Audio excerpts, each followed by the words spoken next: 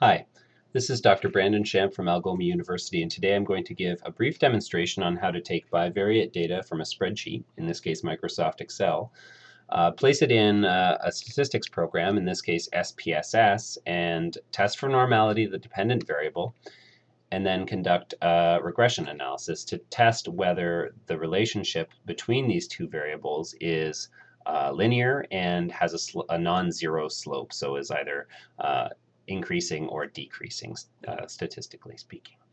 Okay, so what I've got here is data on the number of species per plot in a vegetation community and the biomass per plot, in this case, of the same plot.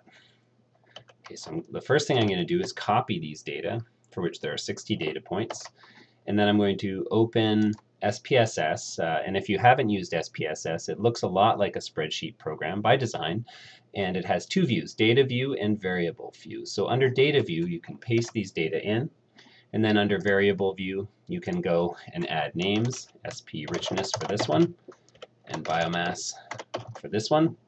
The only other thing I need to change on this is to identify what kinds of measures these are. So these are statistically continuous variables, measurement variables, and then I can return to the data view.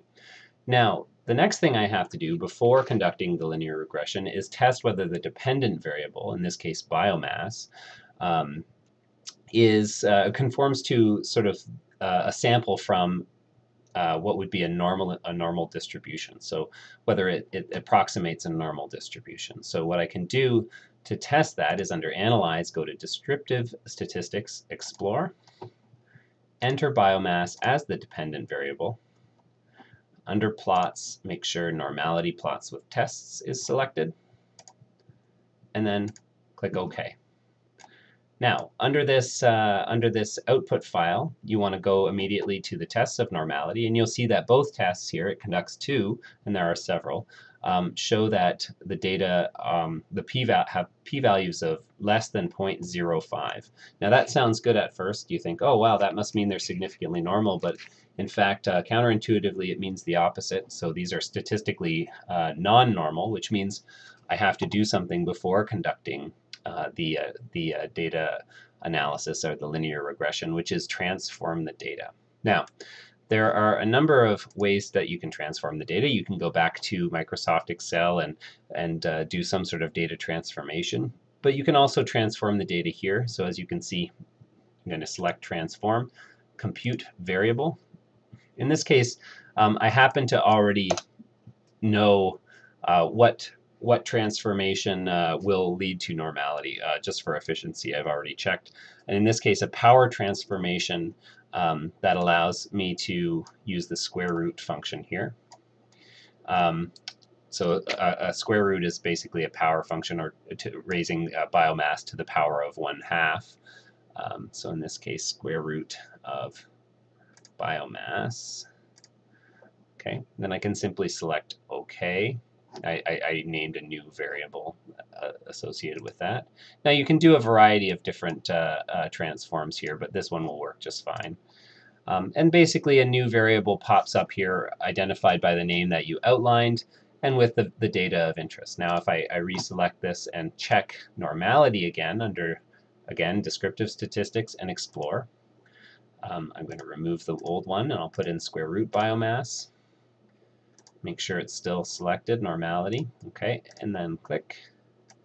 Now if I head down to tests of normality, in both cases you can see that the p-value or the significance value is greater than 0.05, and that's desirable in this case, so I can proceed from there.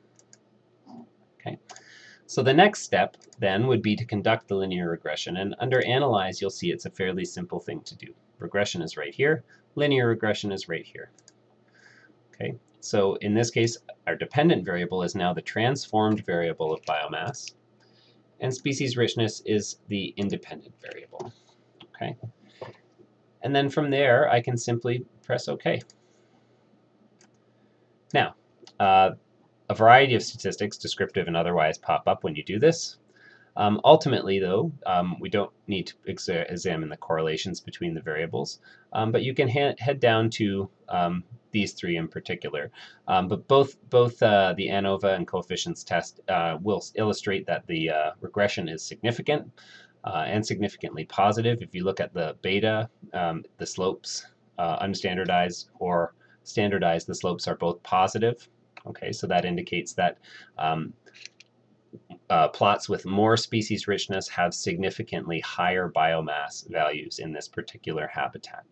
All right, and then of course the p-value is less than 0.05, so it's considered significant.